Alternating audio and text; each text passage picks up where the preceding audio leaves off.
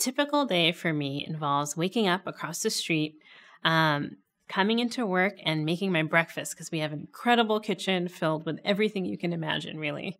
I then check my emails. I realize there's some contracts that I need to move forward.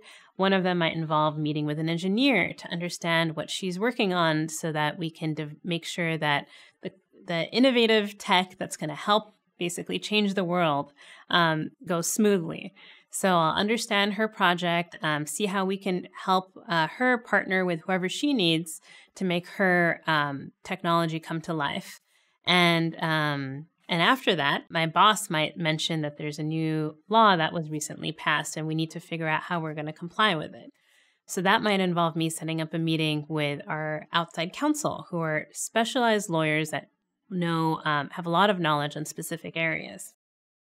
And in order to comply with that law, I might need to meet with other people to understand what we're actually doing right now, and seeing what processes and procedures we might need to change to make sure that we're compliant. After that, I might work on my computer to iron out some terms in contracts that I've worked on throughout the day.